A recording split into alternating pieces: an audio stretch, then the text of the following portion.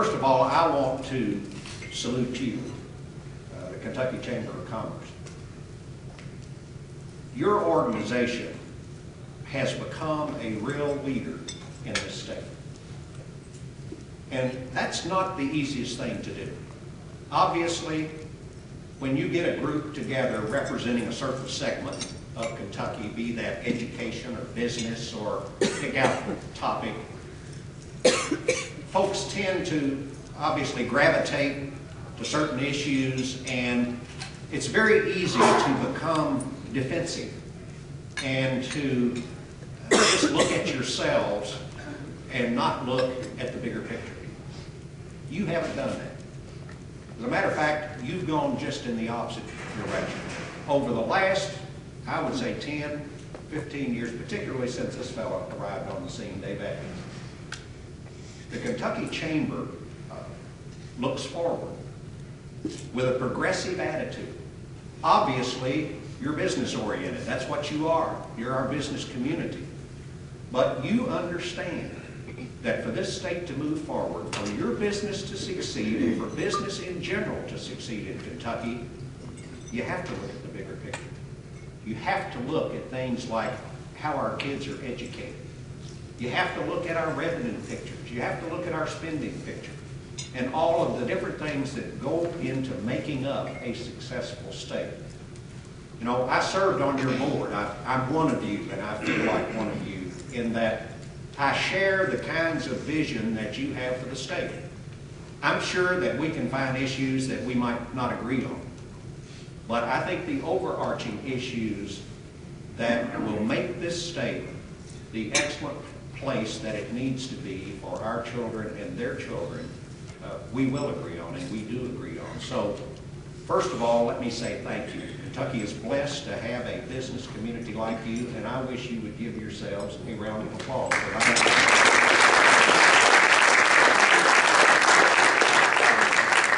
I want to spend a few minutes talking to you about sort of where we've come from and where I see us going.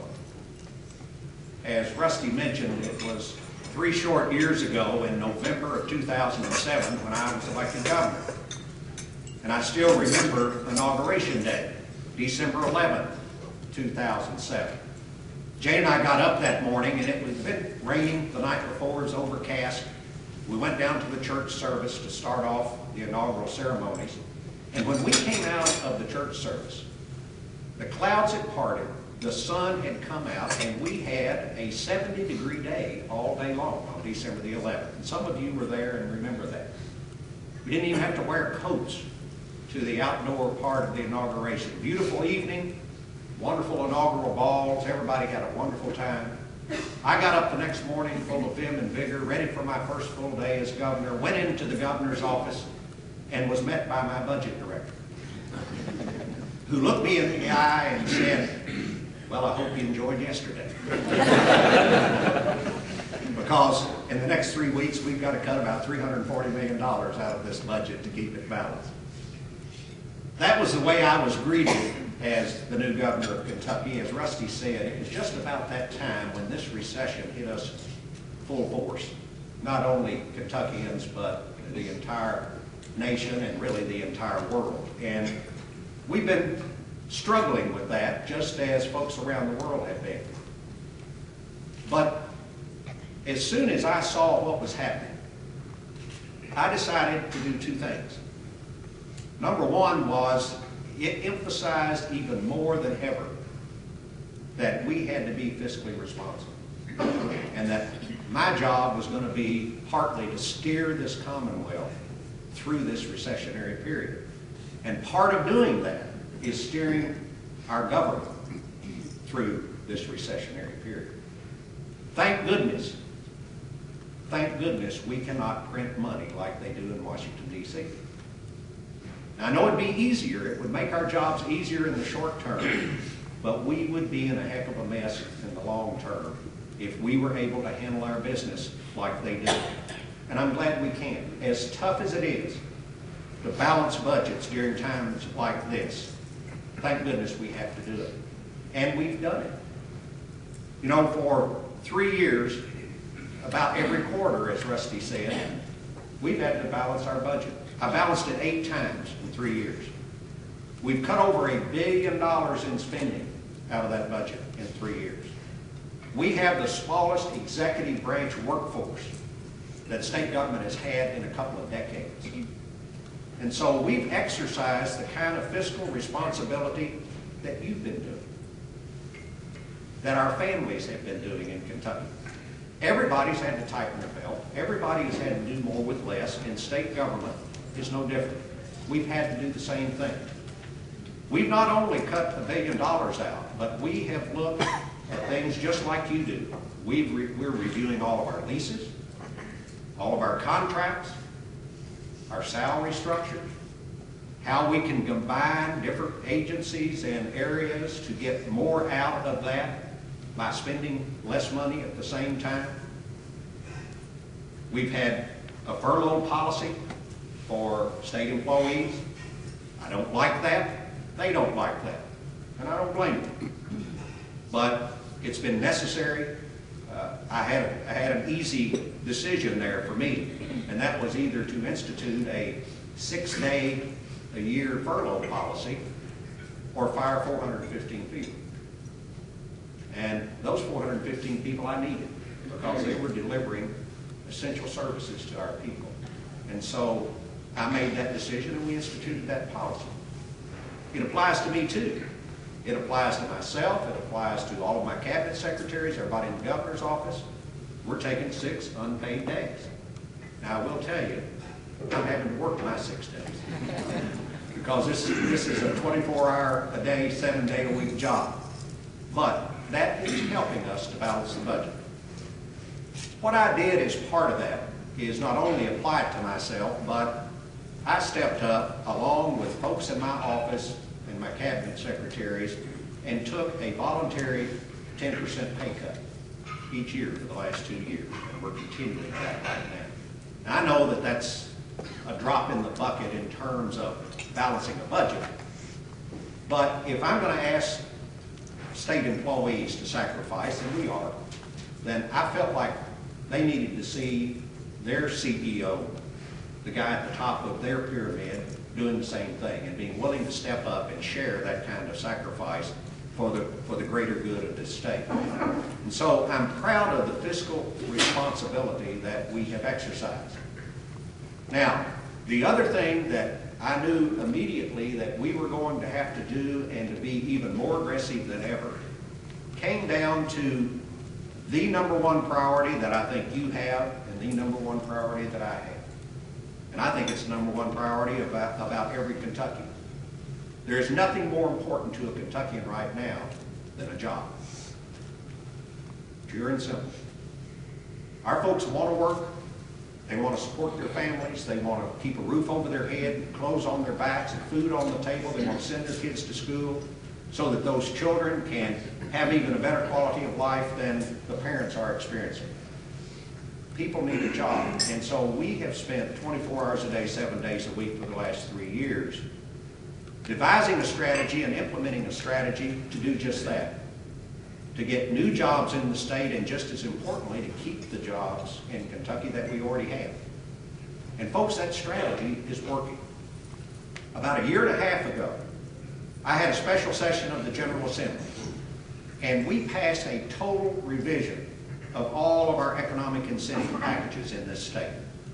Up until that time, we had a great toolbox to work with a company from Michigan or California or New York that we were trying to convince to move into Kentucky and bring jobs. But we really had nothing in terms of tools that we could use to work with existing Kentucky business. Folks that have been here for years, good Kentucky corporate citizens, folks that had employed Kentuckians for years, who might want to invest more, might want to expand, might want to grow. But there was nothing that the state had that could incentivize them to do that. And so part of that revision was to give us the flexibility at the state level to work with our existing companies.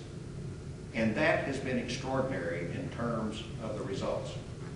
Over the last 1.5 years, we've had 223 companies both new companies from out of state and existing Kentucky companies who have been preliminarily approved for one or more of the new or expanded tax incentive programs that we formalized a year and a half ago. Those 223 what I would call economic development projects represent the potential of over $2 billion new dollars of investment in the Commonwealth of Kentucky, the potential of over 13,500 new jobs, and just as importantly, about 5,000 retained jobs, or jobs that we already have that we would otherwise lose. So, are we out of this yet? Of course we're not. You know that even as well as I do in your business. But I see things starting to turn. I feel good about where we're heading, and we've got momentum going in the right direction. Look what we just did over at Ford. We just announced that Ford is going to invest. You know, 2 years ago, those plants were going to be closed. Those plants were going to be closed. We were going to have a lot of Kentuckians out of work. But we went to work with Ford, and as a result of that work, they announced not only those plants are going to stay open, they're going to invest $600 million and turn the Louisville assembly plant into the most modern, flexible assembly line they have in the entire world. They're going to create 1,800 new jobs in that process. But we're not done yet. We just the other day approved another amendment to their incentive package that is encouraging them to invest another $400 million a little bit down the road and create another 1,000 jobs on top of that. GE Appliance Park in Louisville hadn't had a new product come in 25 years. As a matter of fact, they'd all been going the other way. That place used to employ, I think, 25,000 people. It was down to about 4,500. Over the last 18 months, working with GE, we now have 3 new products, some of which are being brought back from China to be made in Louisville, Kentucky, and about 1,000 new jobs in the process. And just as those are examples of big items, there are dozens and dozens of examples of smaller companies in all of our communities around the state where this is happening as well. So that excites me. And it excites me because the fastest way and the surest way of us coming out of this recession is to come out of it by getting our people back to work and creating a demand for more business that you are in, whatever that line of business may be. Because in the long run, if our Kentuckians are working, they're going to be paying taxes. And I'm going to get that tax revenue, and I'm going to be able to address most of the other problems that we have. So that, to me, is the key to the future of this Commonwealth, and I know that you share in that agreement and that feeling of where we're moving and where we're heading. 2 other initiatives that I will mention briefly to you. One is the Kentucky Export Initiative that we just announced a couple of weeks ago. Do you realize that Kentucky's exports have grown over 83% just since 2000. From 2000 to 2009, our exports have grown 83%. There is a world of opportunity out here for small and medium-sized Kentucky business who are not in the export markets. And this initiative is going to bring together the U.S. Chamber folks, the Kentucky Chamber folks, the Cabinet for Economic Development, the Kentucky World Trade Center, in an effort to basically start educating small and medium-sized Kentucky business about export possibilities, to help them identify markets, to help them understand the process of how to get in the exporting business.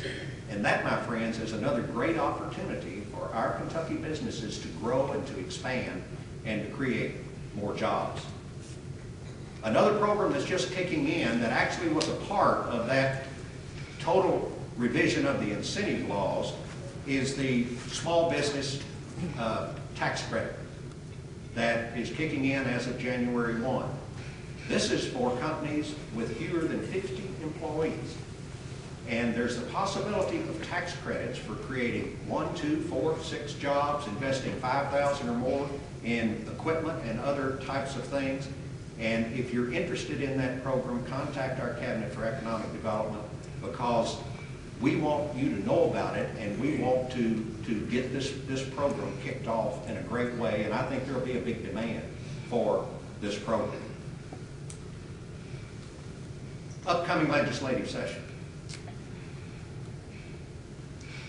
I believe when the Constitution was amended, folks were told that we need a short session in case we need to do some things that come up in the interim.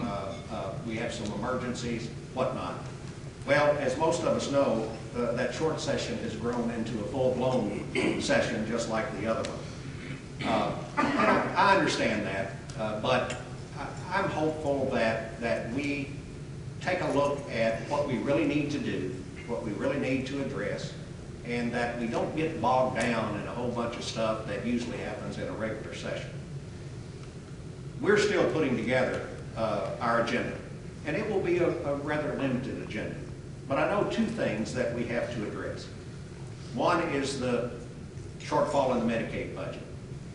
Back when we passed the budget in the regular session, the General Assembly assumed about $100 million more coming from the federal government than came from the federal government for the Medicaid program. We ended up getting about $100 million less than what they estimated and anticipated. Honestly, I wasn't in favor of going that route because I don't like to bet on something that we have no idea what's going to happen. And if any of you can predict what's going to happen in Washington, you're better than me. I would rather go for some sure things, but we did, and we ended up going that direction. And now we're about $100 million short. But we've come up with a solution. I proposed a solution that will work, and what it's based on long term, and I think you'll be interested in this, is that, as you all know, Medicaid costs, because it's health care costs, continue to go up significantly every year. And we're fighting at the state government level to get better control of health care costs. And we've done some significant things. We've taken our state health plan and we have zeroed in on preventive care. We've zeroed in on wellness. And we are working with that plan to make sure that we emphasize those kinds of things, because in the long run, I think that's what will hold down the increase in medical costs. I think in both the state employees' health plan, the teachers' health plan, a lot of that is going to help us in the long run. What I want to do with our Medicaid program is to get you in it. And by that, I mean the private sector. There have been other states who have engaged the private sector in the delivery of health care for their Medicaid population, and it works. Managed care, as a term, does work. And it works because it functions on a different basis than the usual program. You know, the usual program is what they call fee for service. What that means, very simply, is that the doctor gets paid on how many times he sees somebody. He gets paid every time he sees somebody. The hospital may get paid on how many procedures, or how many times somebody's in there, or how many procedures can be done. And I'm not saying that they all at once just click in automatically and say, well, I've got to make my money, so I'm going to see a bunch of folks. But that's what ends up happening. You know, there's no incentive in the program right now for wellness. There's no incentive for looking at a provider and saying, you know, keep this person well. Keep this person out of the hospital. Work with them to make sure that they know how to take care of themselves. And so the managed care model basically is on the idea that, provider, here's X amount of dollars. There's your population that you're going to take care of. Now, if you want to make money, you got to figure out how to make money on this fixed amount of money, taking care of these folks. And it works because that pushes folks into the incentive of wellness and preventive care. You know, Kentucky right now, unfortunately, is at the top in so many chronic diseases. I like to be number one in a lot of things, but not that. But when you look at all these studies, we're right at the top in what? Cardiovascular disease, heart disease, diabetes, you name it, we're there. And this will help in that regard, because those folks have those chronic conditions because they didn't take care of themselves. when they were younger and they developed all of these things. If we can educate our people more about how to take responsibility for themselves, we can save us a heck of a lot of money. We spend the most money on chronic diseases in Kentucky and on prescriptions in Kentucky. And so this whole managed care model, I think, will pay off for us. And so we're going to push that, and I think it will work. One other area that obviously I'm very interested in, and I know you all are too, is education. I've had 2 task force groups working. One is our Transforming Education in Kentucky Task Force, which is looking at how do we take Kentucky's education system and move it to the next level. How do we continue to be able to compete with everybody else in the United States and around this world in terms of the education that we turn our kids out with so that they can compete in this 21st century marketplace.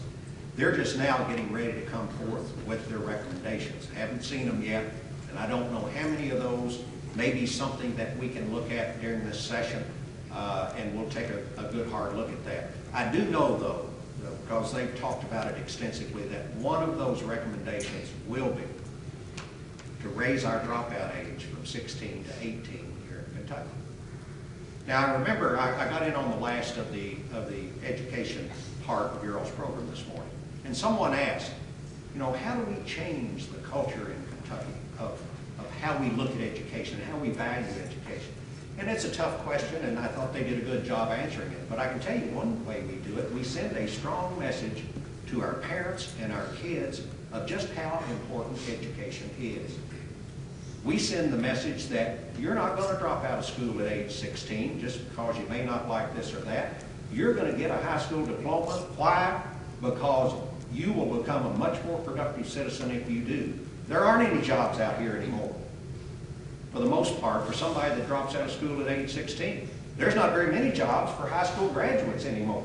You're going to have to go on and get even more skills and more training as you move along. And I think it's very important for us to send that message to our parents, to our kids, and to the citizenry all around Kentucky that we do value education, we feel strongly about it, and I'm looking forward to pushing that measure, and I think that one's on your list also in terms of the things that we need to do from an education standpoint. Let me just mention one other thing in closing. Over the last 3 years, as I've mentioned to you, I've had to balance the budget 8 times. We passed this total revision of the economic incentive packages, and it's had great results. We passed some legislation that allowed me to negotiate with a company that bought the Kentucky Speedway, and now we're going to have a NASCAR Sprint Cup Series race in Kentucky every year. That's going to be about $150 million of economic impact for Kentucky. We've done a lot of things. I didn't do that by myself. And I'm not up here to take credit for it by myself. You know how I did that? I did that by getting a Republican Senate and a Democratic House to come together with me and agree and find some common ground to move those issues forward and to accomplish those things. To me, the real definition of leadership, the practical definition of leadership, is not being able to give a great speech or to give some sound bites out here that will catch people's fancy. The real definition of leadership is being able to bring folks of different philosophies together and finding that common ground to get something done. That's the way we've done all this, folks. And those folks in the Senate and those folks in the House ought to be just as proud of what we've done as I am. And I think they are. May not hear too much of it this coming year. I understand that. I understand that. You can't run against whoever's there unless whoever's there has done something bad or has not accomplished much. So I know we'll hear all of that. But we've done a lot. We've shown a lot of leadership, but we've shown it because we've come together to do it. To me, elections are one thing and governing's another. You know, rank partisanship has almost destroyed Washington, D.C. I don't care which side you're on. When the Republicans are in control, the Democrats will not cooperate, and vice versa. And folks, you don't move this country forward working like that. And the only way we've been able to move Kentucky forward is for me to get, and I've had this situation ever since I became governor, I've had a Republican Senate, I've had a Democratic House. The only way you move things forward is to put all this rank partisanship aside. Yeah, during campaigns, that's fine. I mean, we're all going to get out there and we'll campaign and everybody will go vote. But once that's over with, I think the people of this state expect their leaders to be Kentuckians first and Democrats and Republicans second. That's the way I've conducted myself for 3 years. That's the way I'm going to conduct myself during this next session and this next year, even though there's a gubernatorial race. There's plenty of time for the governor's race. We need to get through this session, try to get some good things done for the people of this state, and then we can all run our race. And then come next November when it's over with, and I'm reelected, I'll be running for another 4 years. Thank you.